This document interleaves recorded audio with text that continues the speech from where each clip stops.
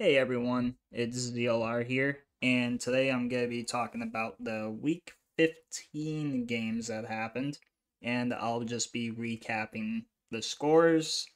And I do have a few notes for a few games, not all of them, but a few games. So, the first game we had was the Raiders and Chargers. Obviously, everyone knows what happened there. 63-21, Raiders won. Raiders led 42-0 at halftime, which was what I said the biggest score difference at halftime because I've never seen that happen before in the NFL. Um Let me know in the comments if you've seen it before in the NFL because for me I've only felt like this has happened in college, not the NFL. But Jacoby Myers, he passed for a touchdown during the game. O'Connell had 248 yards and 4 touchdowns, thrown it 34 times for 20 completions. 7 players from the Raiders had a touchdown, with Trey Tucker having 2 of them. Uh, and the Raiders, they won a one-sided game that led to be their highest scoring game that I know of. Also, let me know in the comments if that's a thing there. O'Connell, he won 3 games in a row that I know of. Um, and the next day, for all Chargers fans that got happy as hell that day, Brandon Staley got fired. And what a beautiful sight. Because that guy was just going to bring you guys down if he fucking stayed any longer. But anyway, let's get to the next one here, which was the Vikings and the Bengals. Bengals win that one in overtime, 27-24. Uh, Bengals getting the field goal in overtime to get the win. Uh, I'm trying to find. Did I say anything about it? Nope. But I'm gonna mention it anyway. Um, Jake Browning, when he beat the Vikings, takes his helmet off. You should have never fucking cut me. That shit was the best thing I've ever seen in my life. Like, dude was heated, but also friggin' pumped up at the same time. And to be completely honest, I like Jake Browning. I don't know why I said Brown, but I mean close enough anyway, right? Uh, he was playing actually pretty decent. I can't lie about that. Vikings were playing good too. So yeah, Vikings did have the lead though. At one point, I'm not really remembering when exactly, but I do know Bengals did eventually tie the game and then got the overtime win. Next one here is Steelers and Colts. Uh, Colts won that one 30-13, and Steelers player got ejected for a nasty hit, dude. Just one of the nastiest hits I have ever seen. Dude was in the friggin' middle of like diving or something, and I think he like dived to catch the ball, and this Steelers player came out of nowhere, helmet to helmet. So he got ejected pretty quickly from that game. Uh, the Colts, they blew out the Steelers in the second half. Um, Trying to see one more thing.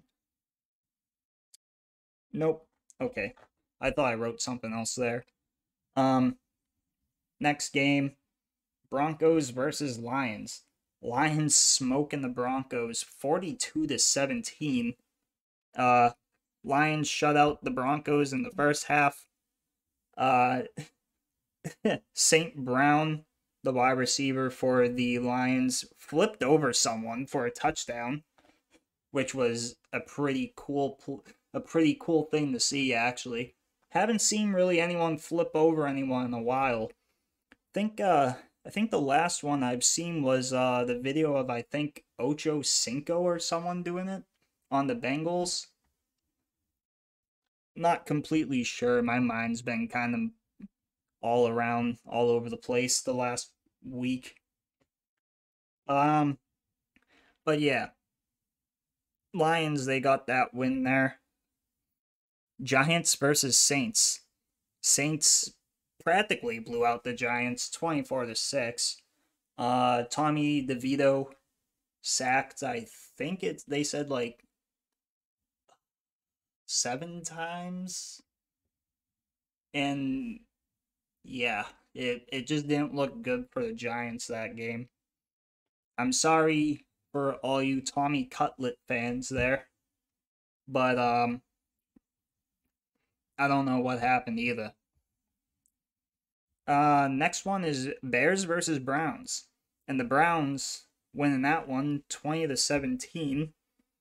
Just trying to see if I wrote anything for that one. Nope. Browns played pretty decent, and the Bears, they also played pretty good. It was definitely a close scoring game. Falcons versus Panthers. See, this one was I mean, I wouldn't say worst game of the week, but like I'm only saying that because a lot of people get mad at me when I say it was a horrible game, and they just say it was a good defensive game. So I'm just not gonna say it's a bad game. I'm just gonna leave it at Panthers won 9-7. Field goals. I guess field goals can get you a win this season. Didn't know that, but only field goals? Pretty weird. And I think this is the second time this has happened this year. Was it the Broncos or the Bears? It was one of the B teams, but they scored, I think, like 12 or 15 points just kicking. And that was weird all in itself. So, I don't know. The next one here was the Packers versus the Buccaneers. 34-20 Buccaneers win that one. And Baker Mayfield, being only the second player ever in Lambeau Field to have a perfect passing rating of 153.9, I believe. And the only other person to do that was Aaron Rodgers when he was on the Green Bay Packers. So pretty good from Baker Mayfield there. He's definitely gonna get some flowers for that one. Jets versus Dolphins. There's really not much to say about this game. Dolphins whooped the shit out of the Jets 30-0. And everyone was thinking that Aaron Rodgers was gonna come back if the Jets won, but no. He said I think like yesterday that he would be cleared in 4 weeks. So Aaron Rodgers definitely wasn't going to be able to play until the postseason, if they even got into it. But they didn't, so they couldn't do anything. And now for the game that gave me the most hate.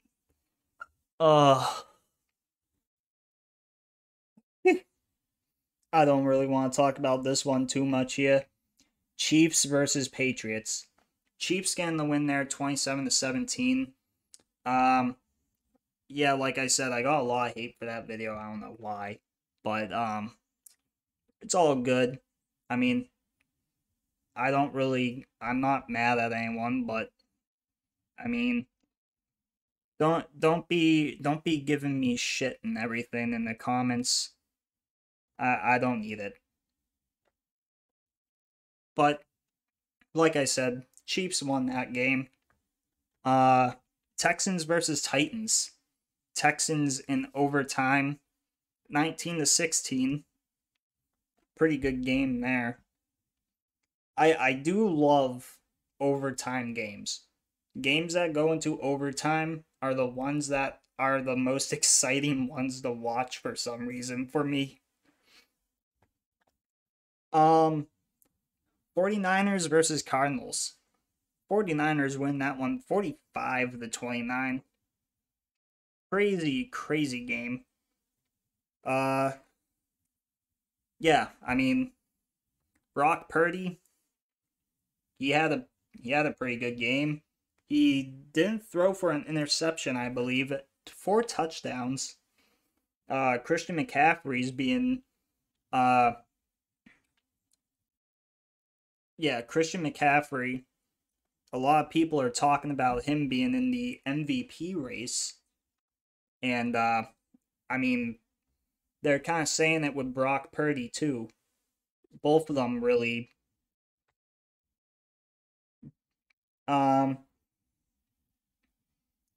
Yeah. Next one is the Rams versus Commanders. Rams getting the win here 28-20. In a game I thought for some odd reason the Commanders were gonna win because they were making a comeback. But then, sorry about that, I just burped. But Commanders, they tried to do an onside kick, and I think it was Cooper Kupp. He swatted the ball literally right out of the field. Practically, he was like, "Nah, get that shit out of here. They ain't getting the ball. Ain't nobody getting the ball." That's practically what he said. Next game, Bills versus Cowboys. Bills getting the win here, 31-10 in a game that I didn't think was gonna go the way it did, but it did. And Bills fans, I'm happy for you for getting that win, even if Josh Allen didn't do much. That was a James Cook show right there. Ravens versus Jaguars. Ravens beating the Jaguars pretty bad, 23-7. I mean, there was a clip from the NFL I seen. Trevor Lawrence, he had a fumble but never got hit, which was actually the weirdest thing I've ever seen. I know it's happened a few times before, but I don't know, for this one it just seemed a little weird. Almost seemed like he did it on purpose. Nah, just kidding. Just kidding. I am very much kidding about that. He didn't drop it on purpose. It probably just like he probably had it and there was probably too much of an opening in his arm at that exact moment. So it probably just fell right through. I mean, you never know. It happens. And for the last game, man, I felt weird about this one. Eagles versus Seahawks. Seahawks getting the win there, 20-17. Pretty much the same score as the Browns game. Seahawks, they actually did pretty well. Yeah, they did pretty well against this Eagles defense and everything. I mean, they held on. I can say that. And now, just for like a few random notes I have here, just during the whole week, Aaron Rodgers did some weird one-handed interception during practice, and this one was funny. Malik Cunningham signed with the Ravens the day after I posted a Madden short with Malik in it, and he was running the ball for a touchdown, and I mentioned Lamar Jackson's name in it, and then literally the next day he's on the Ravens. Such a weird day for me on that one. You guys could probably see the videos in my shorts from it because I kind of talked about it a good amount.